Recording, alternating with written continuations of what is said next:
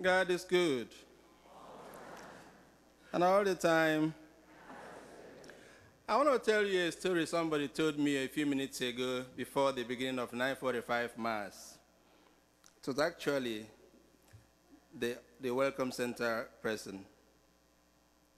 And she told me the story of a boy who, on a very cold winter day, the sun was shining. And then this boy's teacher asked him, isn't it a beautiful day, such a beautiful day? And the boy said, it's a beautiful day, but the sun seems not to be working.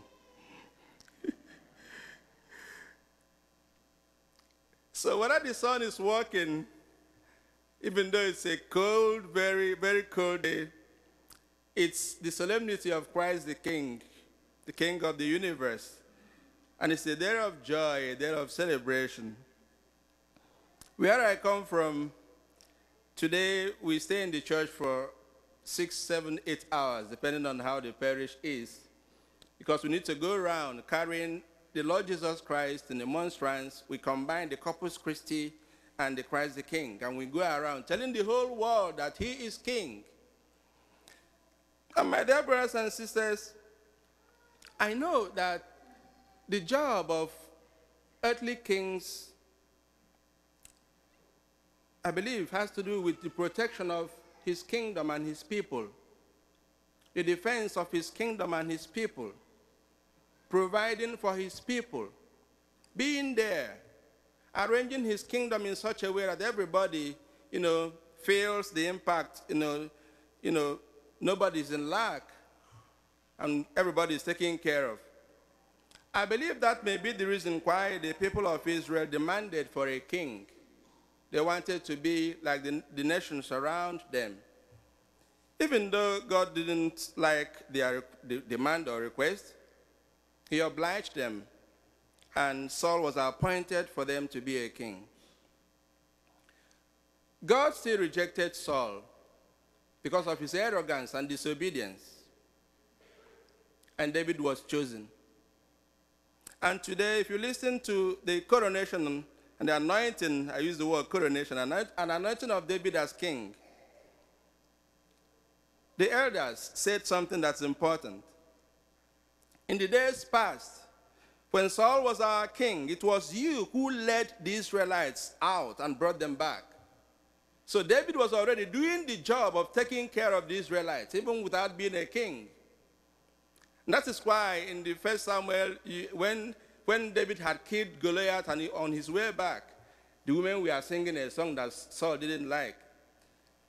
Saul has killed his thousands, but David has killed his tens of thousands, and Saul didn't like it.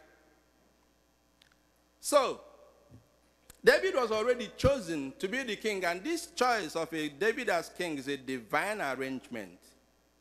And that is why when the Archangel Gabriel came to Mary, talking about the child she was going to bear, the child she was going to be the mother, the Archangel Gabriel said, he's going to be great, and he will be the Son of the Most High. The Lord God will give him the throne of his father David. He will rule over the house of Jacob forever, and his kingdom will have no end. Those were the words of God through the mouth of Archangel Gabriel. And so when the 3 wise men came to see this newborn king, their question was, where is the one who will be born king of the Jews? Still talking about this person. And so Jesus, as he went about his mission, his ministries, why he came to the world to die, why he came to the world, almost at the point of his death. Pilate asked him, are you the king of the Jews? He said, you say so. This is why I was born. And today, my dear brothers and my dear sisters, as we come to the end of this liturgical year, the church, in her wisdom, crowns the year and brings the year to an end with this solemnity of Christ, the King of the universe. Next Sunday, we're going to enter Advent. We begin to prepare for the birth of this King. And the Lenten season will be preparing for his suffering and death. And during the Easter, we celebrate his resurrection. And throughout the ordinary time of the year, we'll be studying the life of Jesus Christ and his teachings. But today, we tell the whole world that he is our king, the king of the world, the king of heaven and earth. But not just, the king of heaven, and not just the king of the earth, but the king of heaven too. And that's why when Jesus said to Pilate, I am a king, he went on to explain to Pilate what his kingship was all about. The kings of this world will always try sometimes to lord it over people, but Jesus never does that. Sometimes they use force. Jesus will always give us the freedom to choose to come to him or not. The kings of this world, I've never seen a king who is poor or who was poor. But Jesus came just to be a servant, born in a manger, was born by a humble maiden of Nazareth, and his father was a carpenter. So, the most important question I want us to ask ourselves today as we celebrate this great solemnity of Christ the King is that we say that Jesus is the King of heaven and earth. You ask yourself, and I ask myself, Christ is King, yes, but is he the King of my life? Let's go to the gospel and see what different people did to Jesus. The rulers jeered at him. The soldiers mocked him. Even the crowd cried and shouted, crucify him, crucify him. Even an ordinary thief made mockery of him. And so I asked myself, what is my relationship with this my Jesus Christ, who I call a king? Am I in the shoes of these different people, the leaders, the rulers, who mocked him, the soldiers who jeered at him, the crowds that shouted, crucify him, or this thief who was even there to criticize Jesus Christ?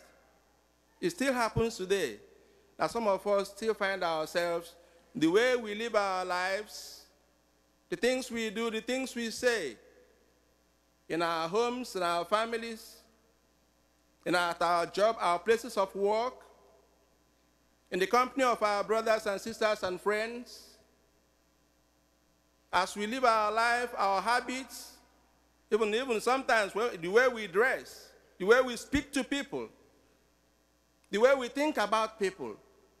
Is it true that Jesus is the King of my life? That's a question I want all of us to ask ourselves. Yes, he is Christ the King, but is he the King of your life or my life? Whatever I do I do whatever I do or say anything I say, keeping him in my mind and in my heart, that he owns my life, and so I have no right to do whatever I want to do with this my life. It belongs to the King. He is my King. The second thing I want us to keep in our hearts as we celebrate this great feast is that Christ is King, and there is nothing impossible for him to do. I listened to this thief, this mass. We call him the good thief. And sometimes when I speak to people about this thief, I say, I think he's the greatest of all thieves. He stole here on earth. He was stealing, and he was maybe armed robber. And he even stole heaven. He even stole heaven. That's the way I want to call it. That's how I want to put it.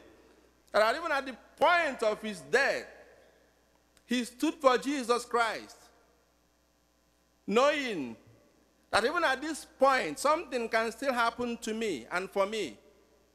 Brothers and sisters, as we come to the end of this liturgical year, and as we draw close to the end of this year, 2022, it's important that we remember that this world is not our home. And becomes a time for us, my brothers and sisters, even as we get into Advent, to have a reconciliation with God and to clean up our lives and our hearts, saying like this thief, Jesus, remember me when you come into your kingdom. Jesus, remember me when you come into your kingdom. And the last thing is that Christ is King, yes, And because he is Christ the King, we are all princes and princesses, all of us. And St. Paul makes it abundantly clear to us in the second reading. Brothers and sisters, you and I. Let us give thanks to the Father who has made you fit to share in the inheritance of the holy ones in light. His death on the cross of Calvary, our baptism, our connection with him has given us a share in himself. And St. Paul continues to say that he is the head. And we are the head of the church, and we are the members of his body. He has given us a share in himself. So we are princes and princesses. And if you come to a palace, there's a decorum of behavior and a manner of life in every palace. And so as princes and princesses, there is something expected of us as members of this palace of God's household. And the way of life in this kingdom of Jesus Christ is love. Love among ourselves, love for our brothers and our sisters. No hatred, no rancor, nothing as is opposed to God. Love. And so if I really think I am part and parcel of this kingdom of Jesus Christ, love should always be in my heart when I relate with anybody who I meet. And then, it's also very important as we continue our lives here as pilgrims here on earth, that as princes and princesses, if the king stands up, everybody is attentive to him. So every day of our lives should be days of being attentive to God, attentive to Jesus Christ. He has something to say to all of us every time that we come to him to listen to him. As princes and princesses in this kingdom, attention to Jesus Christ is most important. Our prayer life, coming to church, all the works of charity that the church demands from us or expects from us. We also are called upon to obey him, because he says, if you love me, you keep my commandments. As princes and princesses, obedience to God is also most important so that we can belong here. Submission to his will also is most important, because that's what we pray. Even at this Mass, we're going to be saying that prayer, Our Father, thy will be done on earth. Submission to the will of God, especially when it is tough for you and for me. Thy will be done. Even when I don't understand it, like Mary, I am the handmaid of the Lord, thy will be done. That is one of the ways of life of princes and princesses in the kingdom of Jesus Christ. And I invite all of us, my dear brothers and my dear sisters, to give thanks finally. St. Paul said, let us give thanks for all that Jesus has done for us, for giving us the beautiful opportunity of being part of him. Always giving thanks, even when it is difficult. He has made us his own. That's why I love to sing, praise my soul, the King of heaven. I love to give thanks. To his feet thy tribute bring. Why? Ransomed, healed, restored, forgiven. Those were the things he has done for us. Ransomed, healed, restored, forgiven. Evermore his praise should sing. Alleluia, alleluia. Praise the everlasting King.